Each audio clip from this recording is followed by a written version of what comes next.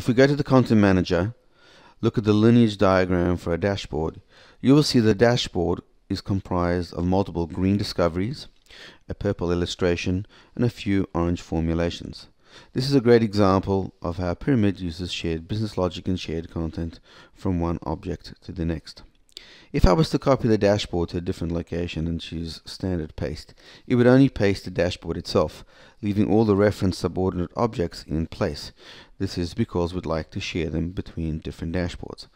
However, there's an alternative track where sometimes you would like to copy the dashboard and replicate all its subordinate objects as well.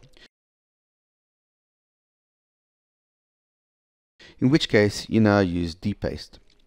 Dpaste will copy the dashboard, its subordinate objects, and include a re-referencing process where all the new objects will be aligned and replaced inside the dashboard, effectively producing a standalone copy of your dashboard.